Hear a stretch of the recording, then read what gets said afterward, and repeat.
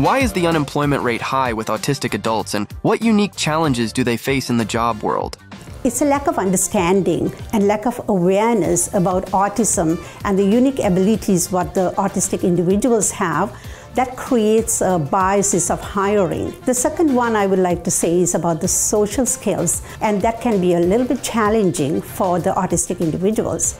The third one would be more like a rigid employment environment there. Some of the employers might not have the flexibility or support what's needed to accommodate for the individuals on the spectrum. How does job coaching and skills training work, and how do you customize it to each person? So what we do here at Goodness Gift is a personal approach.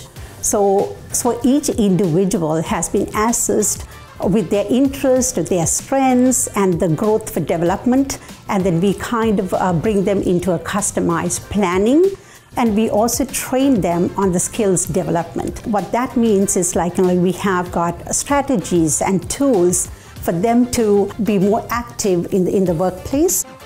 What is one of your best success stories?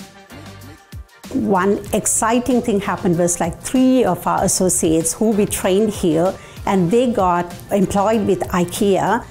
They faced the interview, and the employers were very happy to hire all 3 of them. We do the assessment, needs assessment for each individuals, and we try to get their interests, get their strengths and the abilities, and match them outside of Goodness Gift so that they go out in the community and thrive there.